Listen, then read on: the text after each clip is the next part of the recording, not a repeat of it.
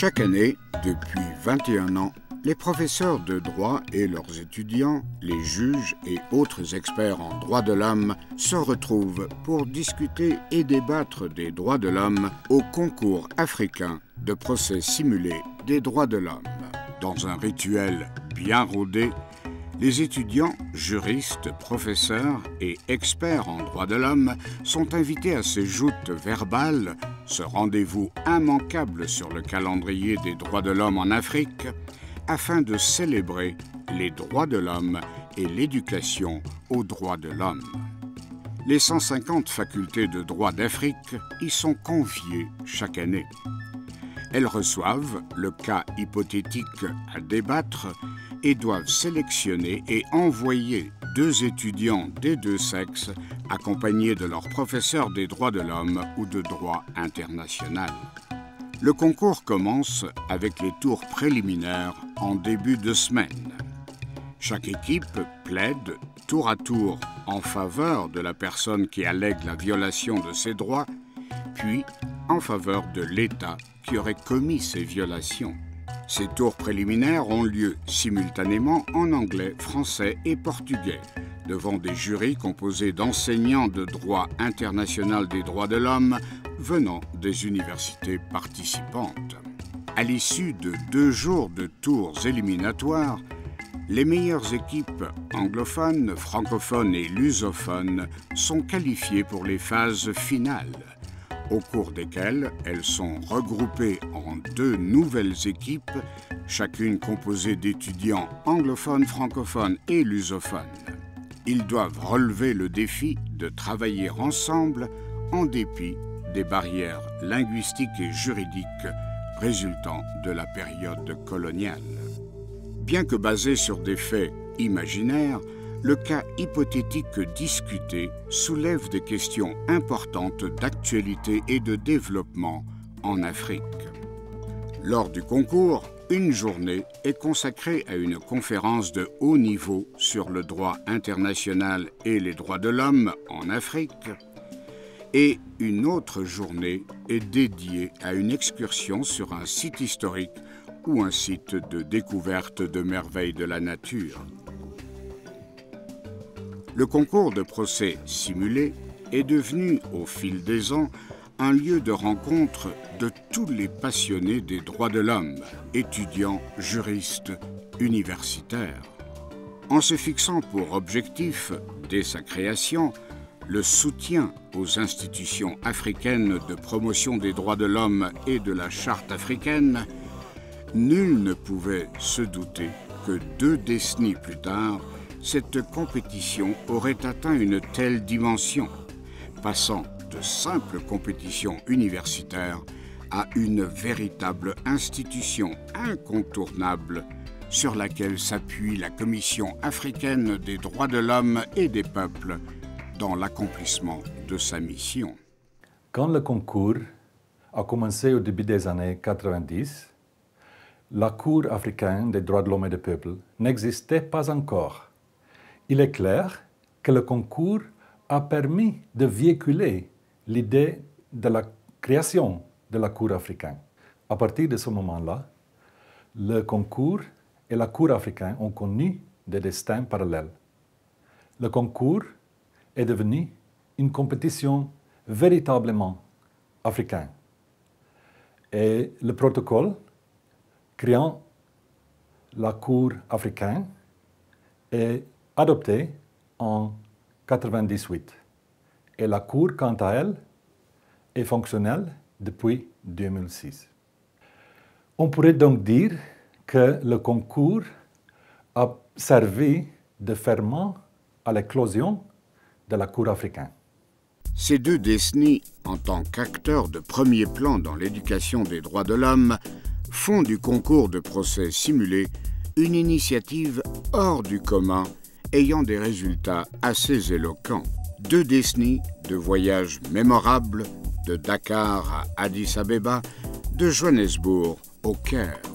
Au cours de cette période, 1093 équipes de 139 universités représentant 49 pays africains ont participé au concours de procès simulé.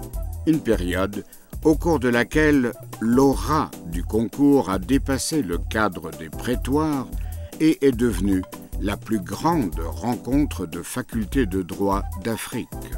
L'initiative la plus importante sur le continent africain est le générateur de cursus universitaires en droit de l'homme de classe mondiale.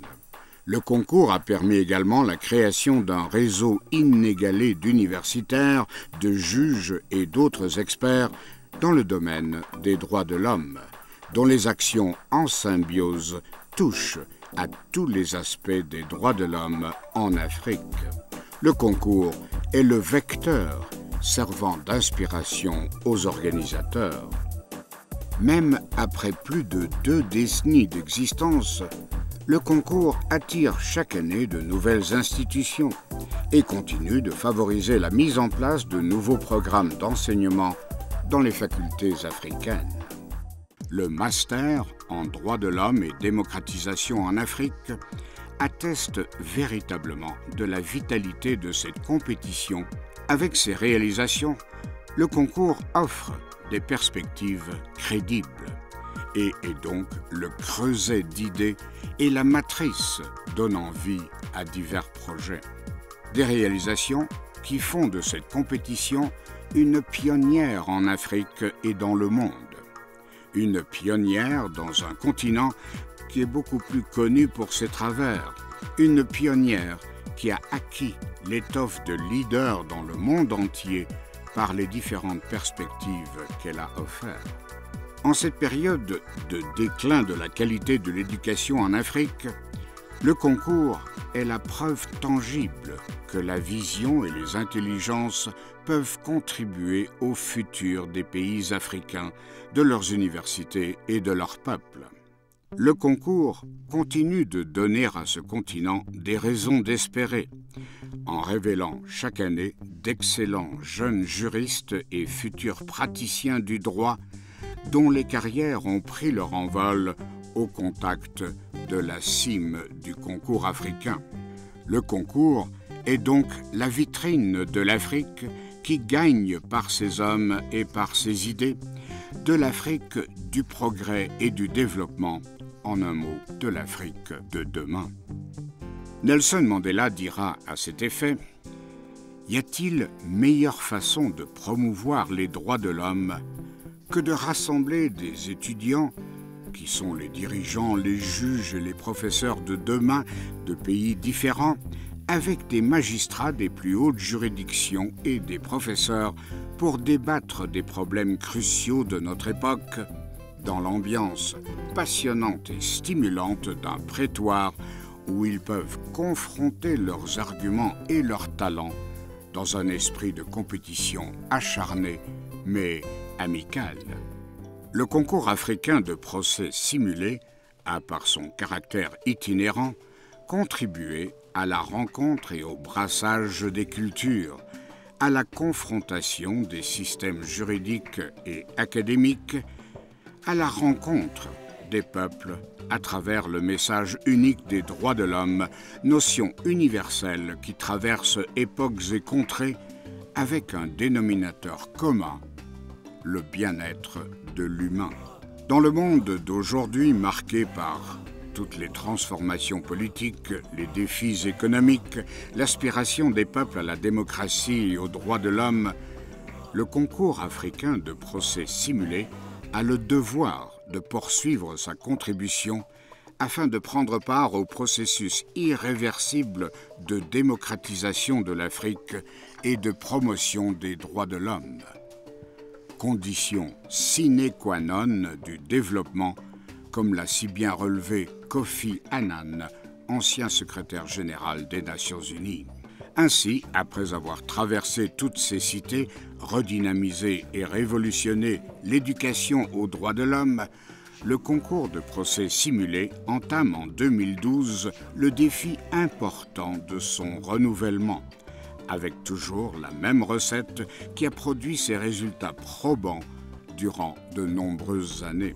En 2013, le concours se déroulera pour la première fois au Cap, la cité-mère de l'Afrique du Sud, Situé au pied de Table Mountain, entouré par les terres vinicoles et surplombant la célèbre île de Robben Island, le Cap est bercé par sa belle histoire et sa riche culture.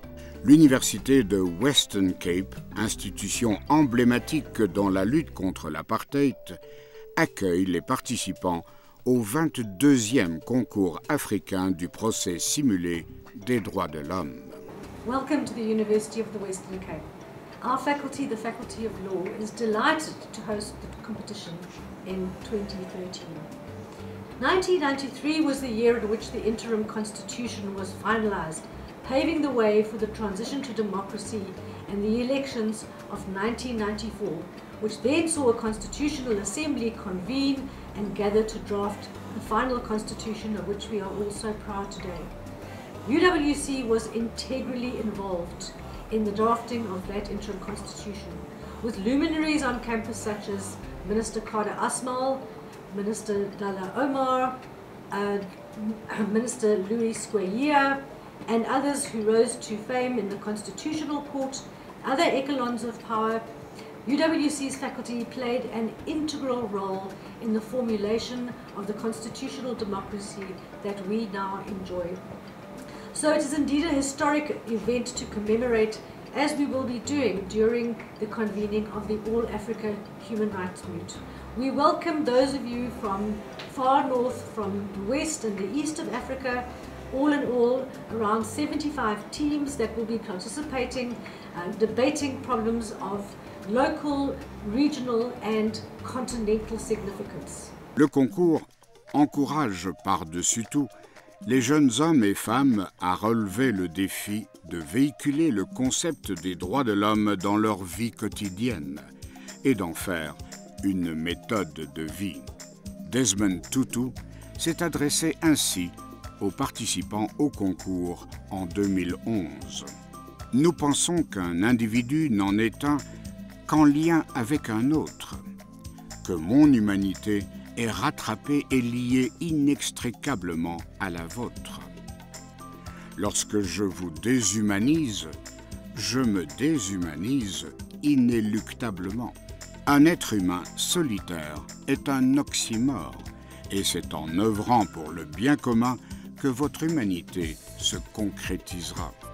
Préparer les générations futures en leur donnant les instruments et en développant leur génie contribuera à forger des hommes et des femmes conscients de leurs forces afin d'impulser le changement et le progrès. Les étudiants participant au concours épousent les idéaux de Abraham Lincoln, Mahatma Gandhi, Habib Bourguiba, F.W. de Klerk, Nelson Mandela et Barack Obama, qui ont changé la face du monde et qui sont également juristes. Tant de choses peuvent être accomplies à travers le droit. Plusieurs batailles peuvent être menées et de grandes victoires réalisées. Autant de perspectives qui s'inscrivent dans la droite ligne des objectifs du concours pour faire avancer l'Afrique, comme le dit le slogan du concours, de la méconnaissance à la reconnaissance des droits de l'homme.